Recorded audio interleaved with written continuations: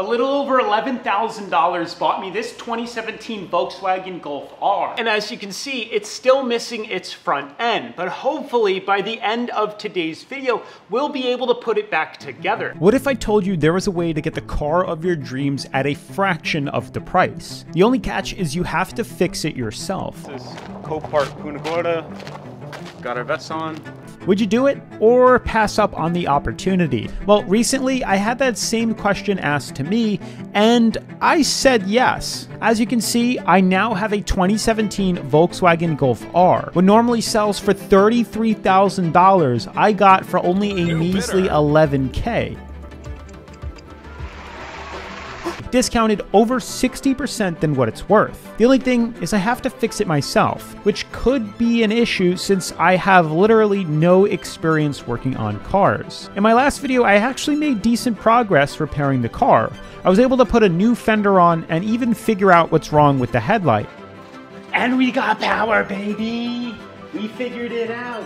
But that's only a few reasons as to why this front end is still in pieces. Now the reason it's still in pieces is because there's still a few more things that kind of need to get replaced. As you can see, there's still a lot of things broken on the front end of this Volkswagen. We do have this like support bar that I do have a replacement for, but the main problem that's preventing us from putting the headlight and the bumper on the car is because of this right here. This, if you can see, is a broken radiator support panel that fortunately I was able to find on eBay for only about $100. Now I've noticed in the past couple of videos that I tend to get ahead of myself in thinking how quickly I'll be able to fix something, and it actually ends up taking a lot longer. So I just want to map out the plan for today. First thing we're going to install is this bracket piece right here, which helps mount the headlight to the fender. This should be the easiest part of today's journey. Once we have that installed, we're going to move on to what's most likely going to be the longest and hardest part of today's project, and that's going to be installing the radiator support panel, which you can see right here. Now, it was a bit difficult because I didn't want to buy this from Volkswagen, so I was able to get this aftermarket on eBay. It's not OEM, but it looks identical to what I'm going to be replacing. So fingers crossed that it's a pretty simple install, and I'll show you more about that in a second. Now, once that's installed in the car, if you watched the last video where we replaced the headlight, or tried to fix the headlight, we kind of diagnosed the problem, I ordered the control module. This is not used, it's brand new, and it's not from Volkswagen, and it's not in, I believe, an official part, which hopefully we'll be able to install. Now, before we get into the install, I managed to get my hands on the damage report that was given on the Volkswagen Golf R from the insurance company, and what I saw was absolutely shocking. As you can see, the body shop quoted over $500 for the radiator support panel and around 8 hours worth of labor to install it. And as you know, labor isn't cheap. What's shocking to me though is the parts price matches what Volkswagen sells it for, but I was able to get this third party on eBay for only $100 with free shipping. Now what's crazier is the headlight repair was quoted over $2,000 from the body shop, which I'm most likely going to be able to fix for less than $600. No wonder this car was considered a total loss. Unfortunately, it's raining in Florida today, so it makes for a harder video without light.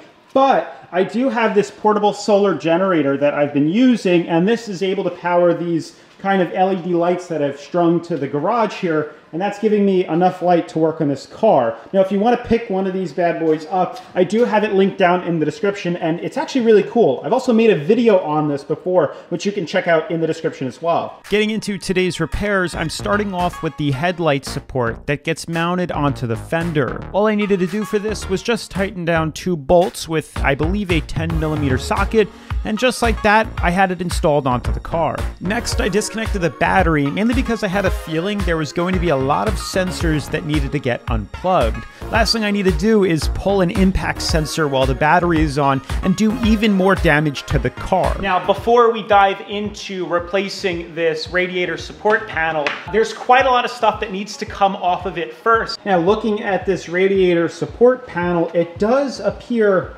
that everything looks identical. This is for a Golf, granted this is a Golf 2, just the Golf R. It does look identical to the one that I'm replacing. I mean, funny enough, we even have the rivet nuts again, as you can see here. And as we said in the last video, these can be used on metal, which we had to install, but also on plastic. So I find that funny that these are also now on plastic. Fortunately, this comes with the rivet nuts installed, so that is a blessing because I'm seeing quite a lot all over this panel. Now, in regards to working on this, I think we're gonna have to take these bars off first. Then we're gonna have to take the headlight out. Then the bracket's gonna have to come off. We're gonna have to take this off here, so on and so forth. And then we're gonna have to take the front crash bar off. And then I'm hoping, fingers crossed, that this radiator support that goes apparently in front of this piece, maybe? It appears like that. If you look at these coolant, if you look at the refrigerant lines here, they look to be in front of the bracket, so we're gonna have to try to remove that too. Each metal bracket has 3 30mm Torx heads that I unscrewed with my cordless ratchet. Then it was back to removing the passenger headlight again, which is held down by 3 more Torx screws, and the wiring harness that needs to be unplugged. With both headlights out of the way, I had enough space to then begin working on the broken front support bar, as well as remove the 2 nuts mounting the locking mechanism for the hood to the crash bar itself. Well, as soon as I took this bolt off, you can see why this thing needs replacing. Look at how loosely this thing should be here. It definitely needs to come off. All right, so I think this is a good time where I also start unplugging sensors and stuff. Now, I see a sensor back here, which I'm gonna unplug in a minute, but I also see one that's attached right under here, this wire, which is some sort of sensor, which I'm also going to try to unplug. There's quite a lot of things that need to get unplugged before I can move forward removing the radiator support. The obvious ones consist of this ambient air temperature sensor, which you just squeeze in the back and it pulls out. Moving on, there were these yellow crash sensor plugs on either side of the car, which involves pulling the red pin down using a screwdriver if it helps, and then pushing in and pulling to disconnect it. This is exactly why I unplugged the battery. Next was the hood latch sensor that needs to be unplugged, and then it was time to unplug both horns and release their harness from the bracket. And the last thing that needs to get unplugged is the radar sensor. All right, so with all these sensors, I believe, unplugged and disconnected, I'm gonna start working on taking some stuff off. And I think what I need to take first, I'll start with the easy stuff, is this kind of air box right here that sends the air into the cold air intake. In order to remove the airflow box, I first pulled the coolant hose off from the back of it and then just removed the 2 screws up top. It just slides out after that. Then it was time to remove all the screws and bolts that connect the front crash bar to the radiator support. Each side has a T30 screw on it. All right, so I'm pretty sure I've disconnected most everything that I need from the radiator support, and I think we should be ready now to start removing this actual crash bar, which is 4 screws, I think 16mm on each side of the car. With everything disconnected and unscrewed from the crash bar, all that's left is removing 4 16mm bolts on either side of the frame.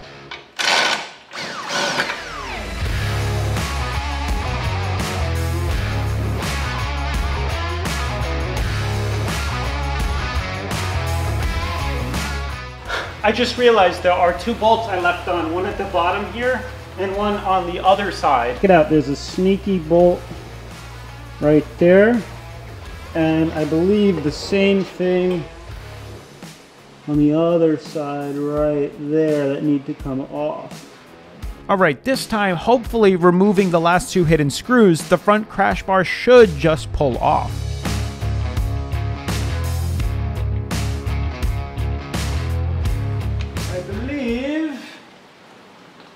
We did it! That was easy. That was pretty easy. That was pretty straightforward if you ask me. Put this over here.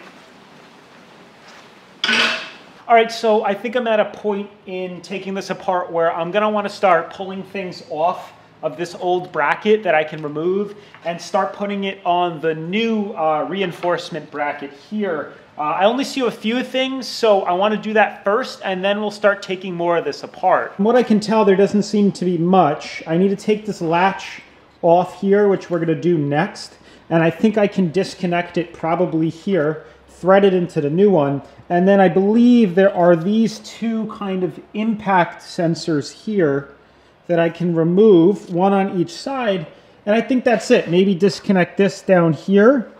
And then I can start maybe getting these clips out and pulling this off the car and try to install the new one. So before we continue any further with rebuilding the car, I just want to break down the current build cost. As we left off, we were currently at $15,927.61. We have 3 parts that we are going to be installing: the radiator guide, which was the small skinny bracket, the radiator support, which is the big square thing, and then the DRL module, which is $61.76. In total, it's really not that bad. $104 for the radiator support, $42 for the radiator guide, and the DRL was $61, so about $200 for those 3 parts. That brings our new total for the build so far to $16,136.30. I started off by transferring over these plastic airflow covers from the old radiator support to the new one.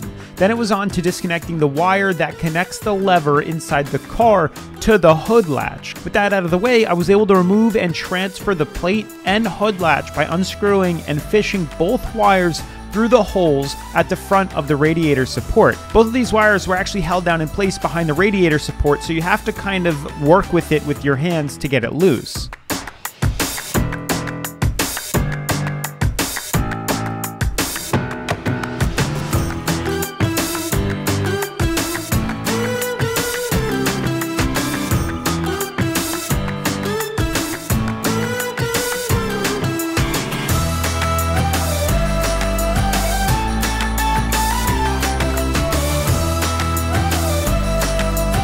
Then I could transfer the impact sensors on both sides and also unscrew the bottom of the radiator support, which connects to the belly pan. For those wondering what the jack stand is doing on the floor, I use this as a way to hold up the condensers so that they don't hang by their tubes.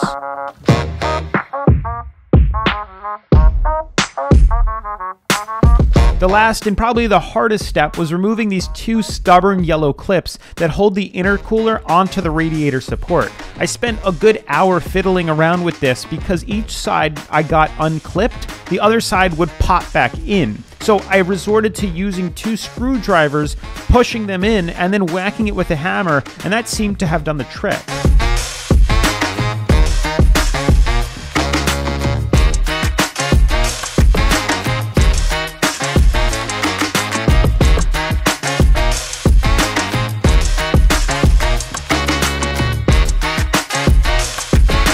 With everything disconnected, I was able to pull the radiator up and away from the rest of the car, and this gave me enough space to slide the broken radiator support out without having to unscrew any of the radiator hoses.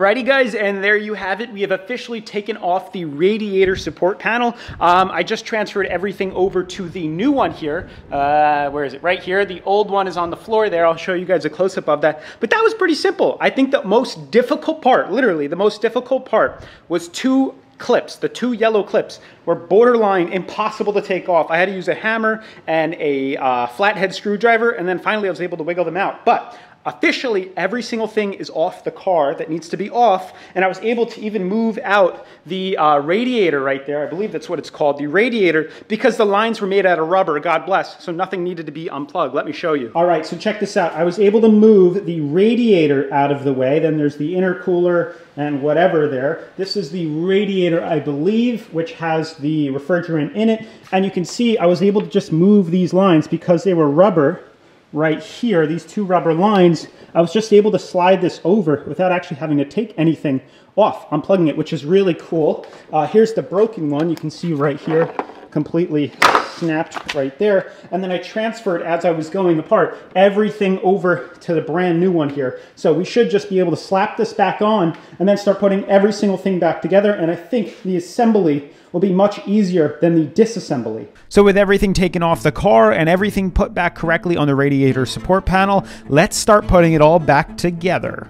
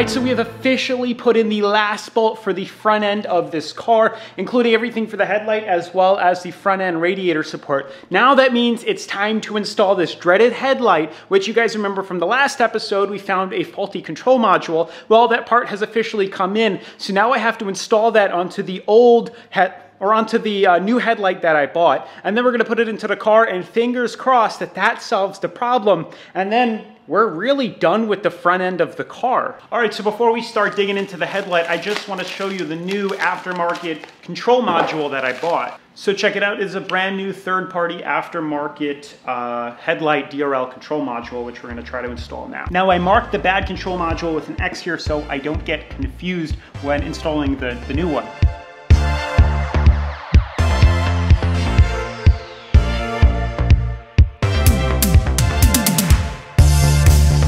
All right, so the time has come to install the headlight into the car. The module is in, everything is tightened down. You guys are gonna be the first ones to see my reaction. I'm gonna put it in first.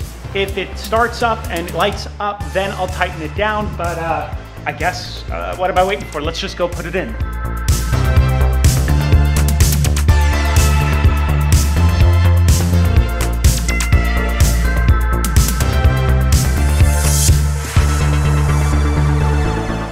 I need to plug the battery back in. Let's do that really quickly.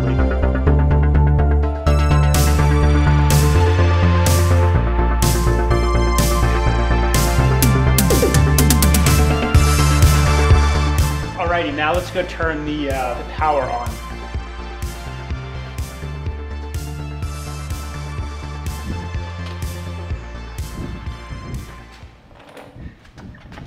We did it, yes sir, check that out. Lights are on both, everything is working fine. So that tells you there's no coating needed to put this in as far as I know, as well as you can buy a third-party non-OEM control module for the DRL. That is insane, we have working headlights, this is incredible. All right, so with everything finally working correctly, it's time to actually tighten everything back down into place.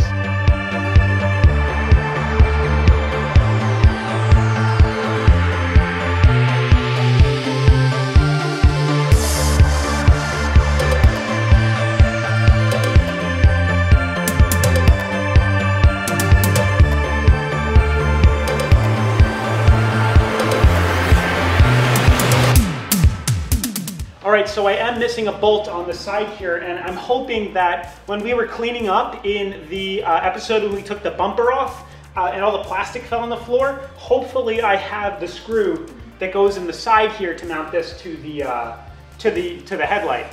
Alrighty, so check it out right here. I'm glad I saved it. I don't know if you can see, but inside there is the missing bolt that is needed to mount the headlight. And this is the sole reason why you do not throw anything out on the car until the build is done.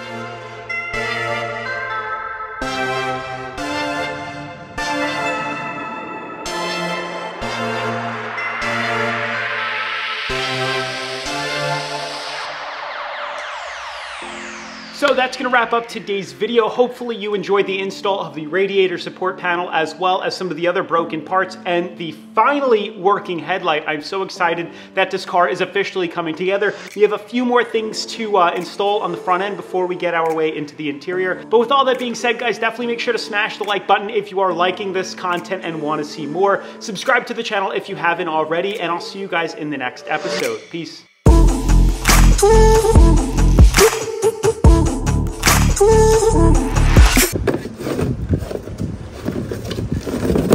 Now, I'm pretty sure I won't be needing this, and I hope I don't, because I'm going to throw it out because I have OCD and I don't want it in the apartment, but I'm pretty sure everything is off of it, so I don't know. Okay. Ah, Heather's home.